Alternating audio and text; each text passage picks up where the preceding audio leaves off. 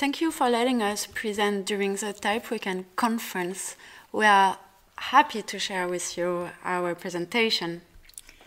Type design has become a one-person activity. One can easily do it all: research, design, and production.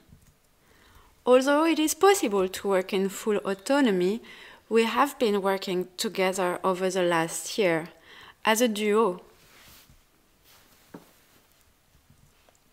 That is us at work. We believe in collaborative work. Sol has been involved in the Stammtisch organization in Berlin. We are both members of Alphabets.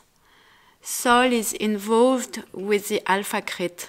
When Amélie has been enrolled as a mentor within the mentorship program. Amélie has been also helping out the TypeCrit crew.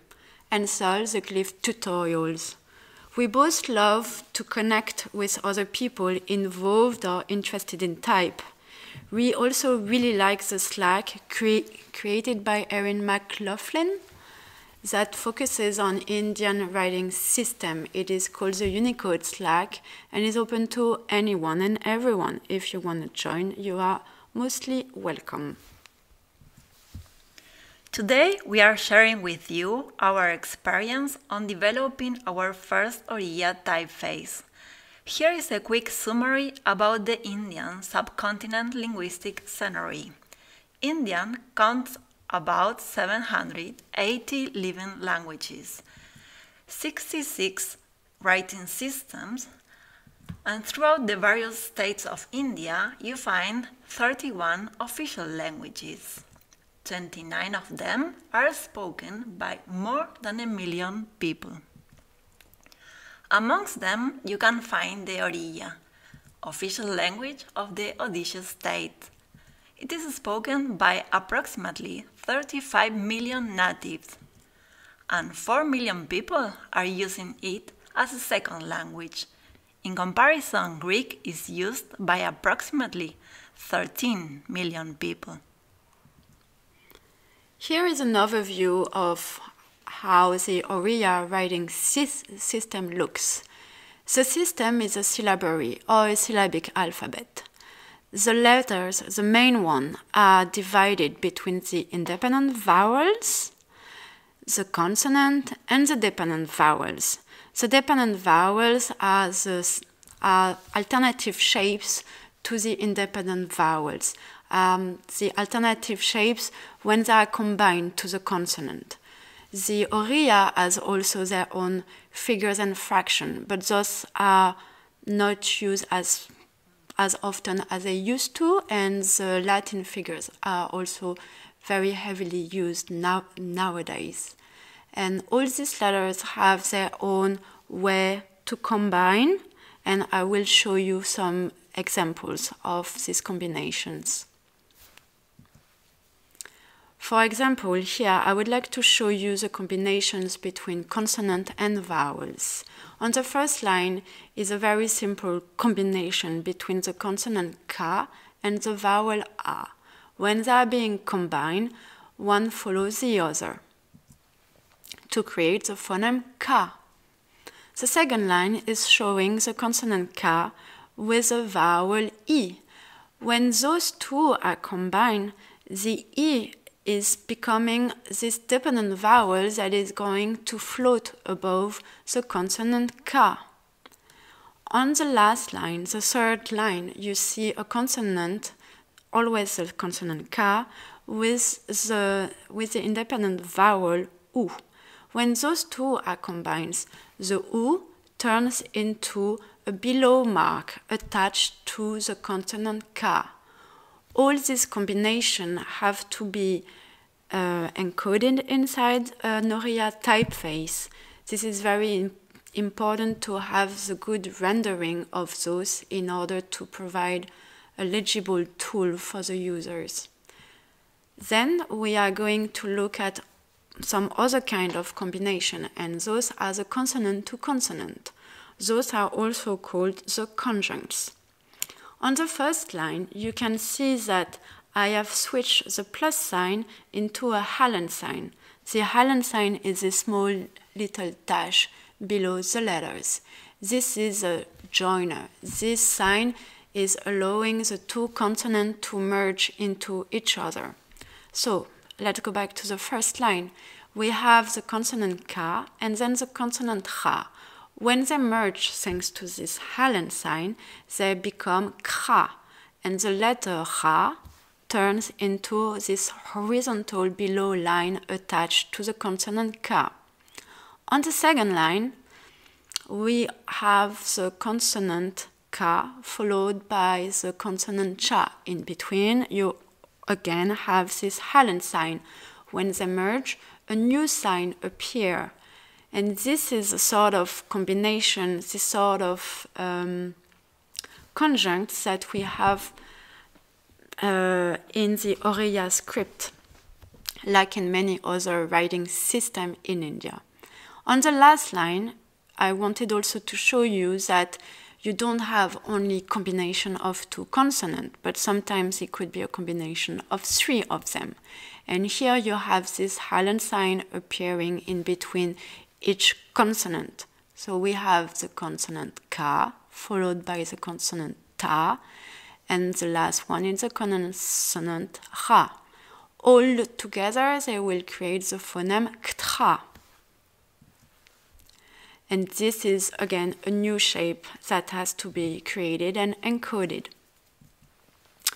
To sum up, the Oriya script is a dynamic one, and all this letter, all this combination have to be properly encoded in order to convey a legible text.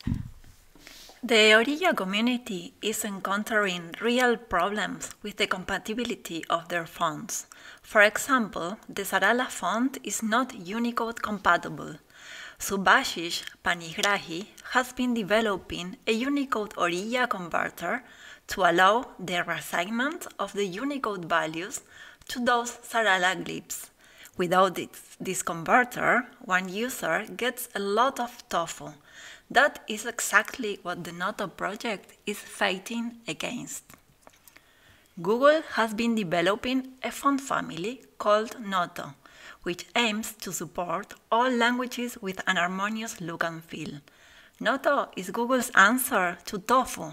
The name Noto is to convey the idea that Google's goal is to see no more tofu. Marek Jeziorek and Dave Crossland have asked us to develop a new Oriya font family for Noto Sans. The brief was to create a font family Unicode compatible, but also outline compatible to allow the generation of a variable fonts. Previously, Google had already commissioned an Oriya font family to Monotype. This family consisted of two weights, regular and bold. We were asked to design a larger and wider family made of 4 weights across 3 different widths. The backward compatibility between the Monotype work and our work wasn't required. We started our research by studying some existing fonts we could find. Those references have been a great help for us to understand better the essence of the Oriya letters. We were able very quickly then to define our weight axis according to the existing Latin and Bengali. Our challenge here was to match the color of the Bengali Noto Sans, specifically the bolder weight. Those are the letters we designed for the Oriya, the first one. It's a small collection of independent vowels, dependent vowels, and consonant. The special combinations, the conjuncts, were not yet on the drawing board. They will be seen on a later stage. Here we can see how the new Noto Sans Odia compares to the previous Oriya. During our research, we found out that users of the previous Noto Oriya preferred rounded shapes, and that is why the width of the new Oriya is significantly wider. We also had in mind that we had to create more widths for the family. After getting in touch with a few Odia native type aficionados, we exchanged more specifically with Pratyush Das and Nassim Ali on the development of our Odia project. For this consultancy, we have developed test documents with specific questions we had. We then send them, for example, here to Pratyush, our main consultant. He sent us back his extensive feedback. His comments were extremely valuable and helpful for our project. We were then able to move on quickly onto the second stage of the project, which was the definition of the width axis. We defined this width axis against the Latin counterpart. The production stage also started with the glyph naming. All the conjunct had to be looked at again in order to fully understand what was needed or not. Here is a printout of the Nirmala font conjunct list. That was a great reference for us. We also wanted to name our glyphs, all our conjunct, in accordance to what Glyphs app does with glyph naming.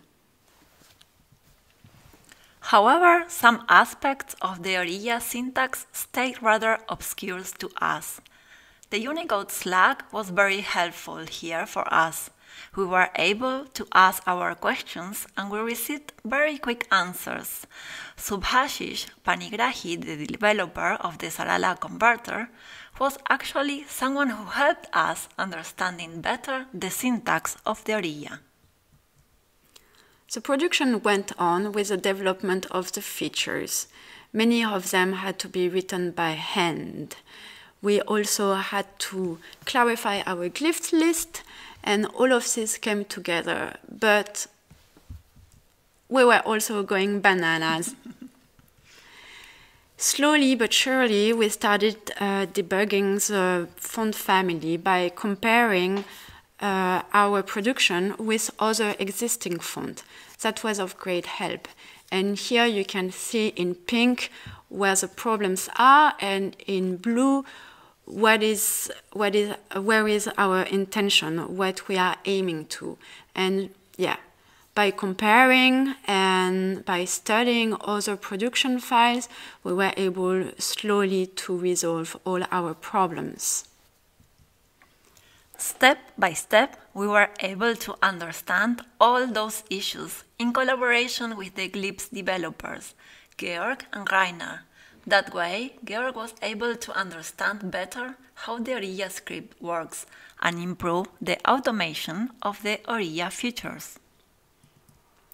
In our final file, our final Glyphs file, almost all the features are automatically generated, thanks to the work previously done with Georg and Rainer. This is a little bit our way to give back to the community.